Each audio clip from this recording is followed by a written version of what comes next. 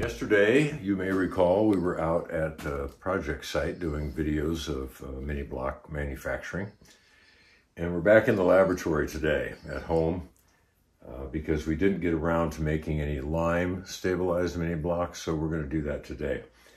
But before we do that, before we make this lime block, let's take a look at what we've got here. These are 3 blocks I made a couple of weeks ago that are just soil. Two different soils from the land in Borden County. Mixed 2-to-1, 3-to-1, and 4-to-1. Yesterday we used the 3-to-1 mix to make different percents of stabilization. This is a 3-to-1 soil mix with 5% Portland cement. This is 7% Portland cement, 10%. This is a real beauty, 3-to-1, 10% Portland. Now these are just a couple of days old, so we're not ready to drop them into water or anything. But when they cure, we will. We'll drop them in a bucket of water and see how much difference the various percentages of stabilizer make.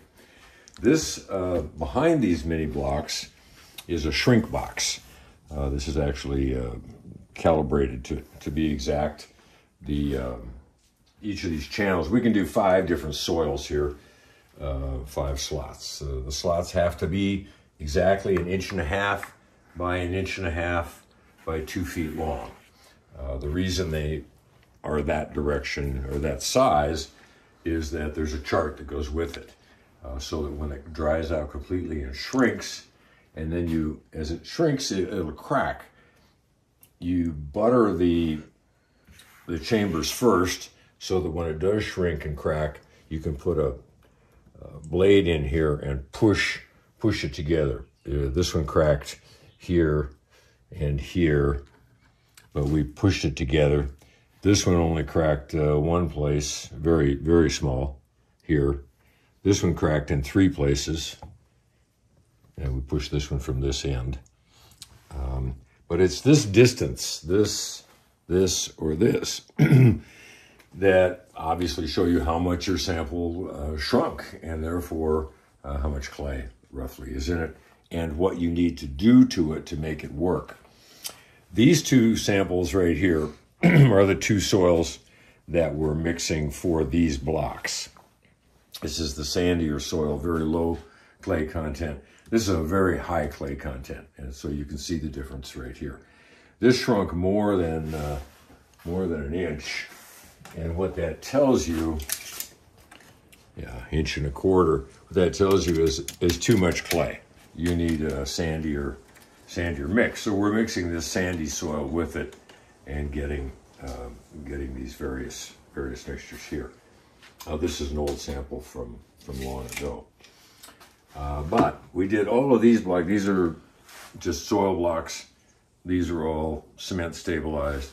Today, just for fun, or for science, we're going to make a couple of lime stabilized blocks. Again, we've got the same 3-to-1 mix here, mixed until it's all the same color.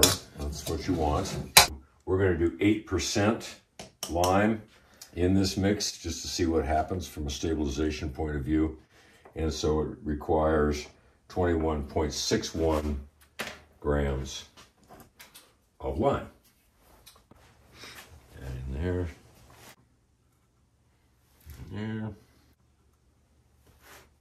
There we go. Okay. And we're going to do 8% moisture in this one instead of the 10 we were doing yesterday. We want 23.49 grams of H2O. So once again, sprinkle this in here. Our lime. We'll see if it passes a little squeeze test here. It holds together. It comes apart pretty easily. So this will work. Here. So.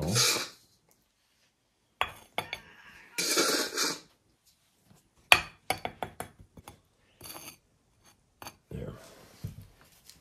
Scrape it off flush.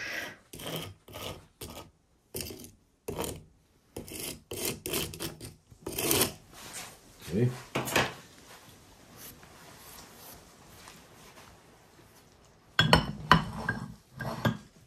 Okay, everything's good.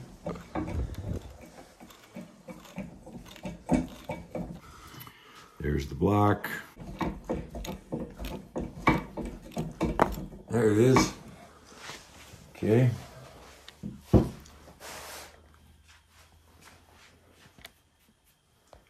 There. 8% lime with our 3-to-1 mix.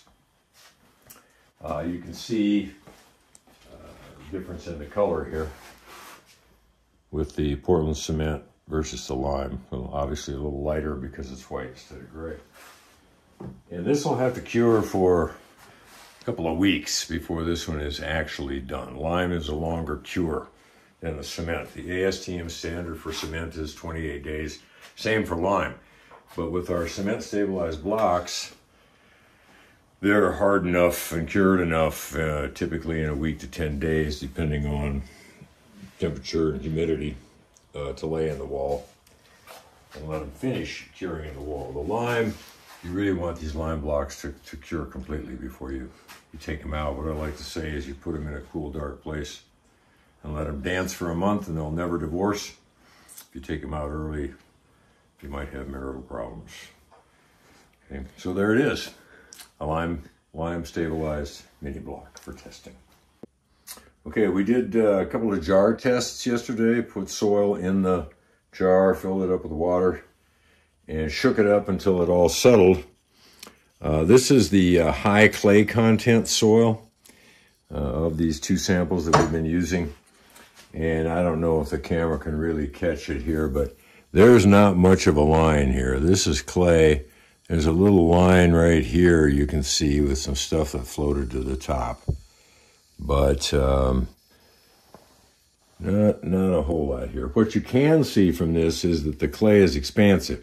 We put this piece of tape right at the top of the mix before it settled. And it settled, and now the material is about 3/8, half an inch above here, showing that this clay is expansive. Not terribly so, but definitely expansive. It's not going to affect us in making these blocks because the other soil that we're mixing with it in a much larger quantity is real sandy. And you can see a line here. This is all sand up to here.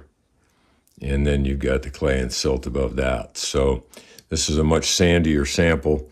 So that's going to cut down this expansiveness, and also the stabilization helps with the expansiveness. So there's the results for the jar test.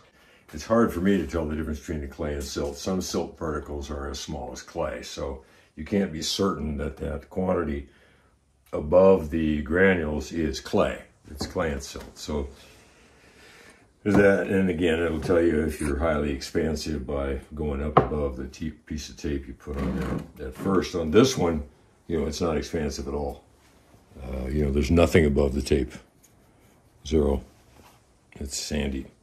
So those are the two soils we mixed. The same two that we used to make these blocks. The same two that we tested in the shrink box. And that's kind of our initial testing to see where we're at. Now, ultimately, when you decide about which one you think is the best, you can go to a testing lab, a soils engineering lab.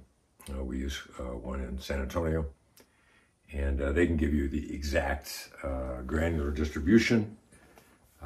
If you do an Atterberg test, you get a plasticity index number that's very indicative of what's good for earth blocks.